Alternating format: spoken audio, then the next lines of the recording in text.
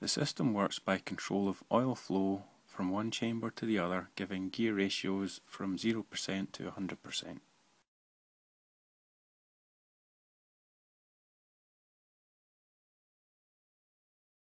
Parts include the drive shaft, drive discs, inner cog, outer cog, sliding switch, cam valve, oil flow ports, oil chamber and oil seal ring.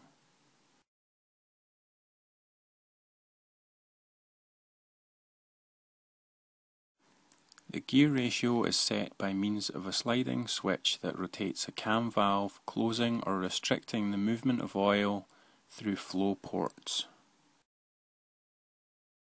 When the switch is set to open, oil flows freely from one chamber to the other, giving a gear ratio of 0% to the drive discs. The oil chambers are opened and closed via sliding cogs mounted on the drive shaft. When the switch is closed, oil can no longer flow from one chamber to the other.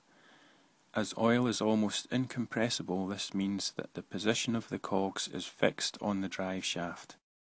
When the switch is set between open and closed, oil can now flow from chamber to chamber through the flow ports, but at a restricted rate. This restricted rate means that cogs move back and forth along the drive shaft, but only at a set speed.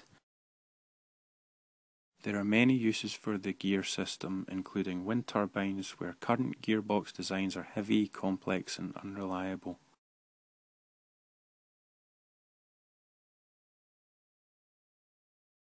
Bicycle gears that crunch, rattle and often get jammed could be replaced with a smooth, efficient and reliable system.